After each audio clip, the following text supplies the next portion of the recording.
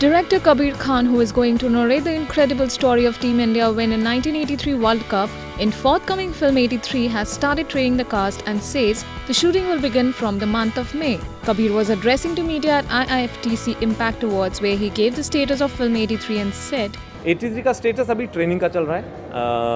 रणवीर सिंह के गली बॉय के रिलीज़ के बाद अभी फुल ट्रेनिंग शुरू हो गई है। वैसे जो टीम है वो पिछले 4-5 महीने से वैसे भी ट्रेन कर रही है, लेकिन अब फुल स्विंग है क्योंकि मई से हमारी शूटिंग शुरू होगी। शूटिंग 4 महीने के लिए पूरी इंग्लैंड में होगी क्योंकि 1983 वर्ल्ड कप पूरा का पूरा इंग्लैंड में हुआ था। तो अभी स्टेटस यही है कि फुल ऑन ट्रेनिंग चल रही है क्रिकेट की, बैटिंग, बॉलिंग, फील्डिंग।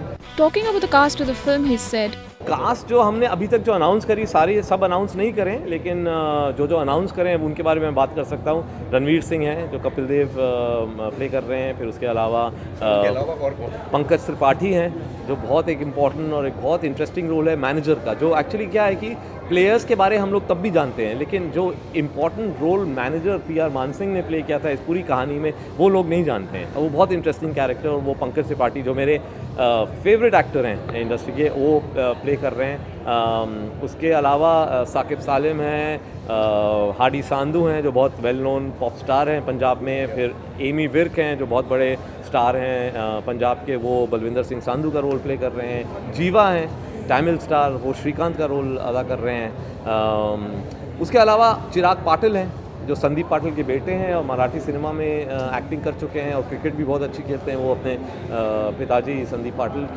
का रोल अदा कर रहे हैं। तो ऐसे काफ़ी हैं, धीरे धीरे हम लोग अनाउंस करेंगे और एक बाद में एक स्पेशल कैमियो वगैरह, स्पेशल अपीयरेंसेस के भी जो अनाउंसमेंट होंगे वो भी बाद में हम करेंगे। Produced by Madhu Mantena, Vishnu Induri and Kabir Khan, the movie will be releasing on April 10, 2020.